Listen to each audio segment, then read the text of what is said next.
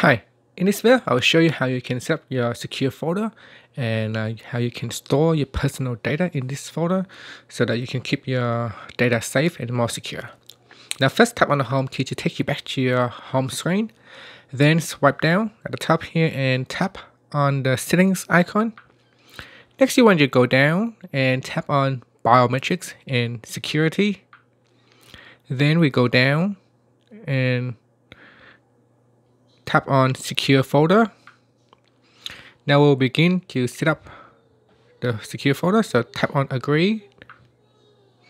Now we need to put in the password of the Samsung account, so I'll go ahead and do that now.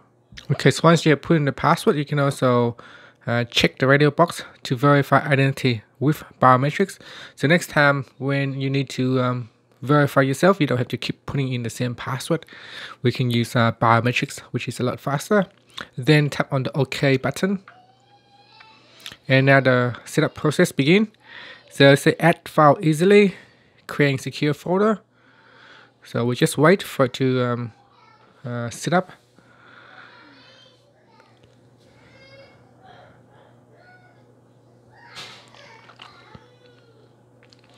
Okay, now we have to set up a pattern, pin or password as a backup in case we cannot use our biometrics to access. So I'm just going to choose pin and tap on next.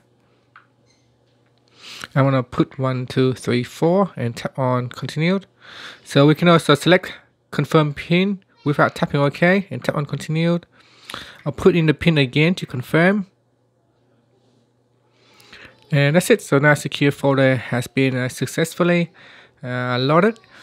So from here you can add apps and files to the secure folder, and any apps or files that you put in here no one else can see it unless they have a pin to access your secure folder. So to add app, simply tap on the add app, and in here you can add whatever apps you like. So I'm going to choose calculator for example, and then tap on the add button, and now this app is added to the secure folder.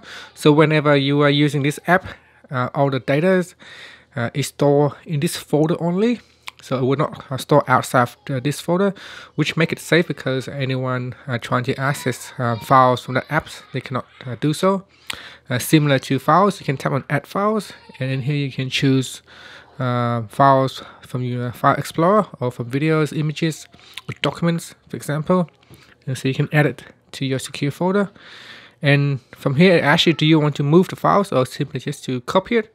So if you do not want to store the file outside the secure folder, then you can simply just choose the move button and it will move to your secure folder. So from now on, no one else can access it except you having the password to your secure folder. And that's it. That's pretty straightforward. Setting up the secure folder. There are more settings and customization you can do if you go into settings. There are a lot of other things you can do, such as backing up your data, setting up backup accounts, backup restores, change the settings and notifications and other things. So you can go in here and play around with the settings. And that's it. Thank you for watching this video. Please subscribe to my channel for more videos. Just before I finish off with the videos, to access the secure folder, you can just simply swipe up like this, and then there should be a secure folder in here, which you can tap on it to start it. So here, keep your secure folder file safe, backup your private file, so you can either choose to backup or not. Now you can see there, when I try to go into secure folder, it does not require me to put in the pin or password. That's because it has been designed like that by default. If you want to lock your secure folder, simply tap on the menu key at the top here and choose lock, and that will lock the secure folder. So the next time when you are going in, you will need to put in the pin or password, or you can use your biometrics security. And that's it. Thank you for watching this video.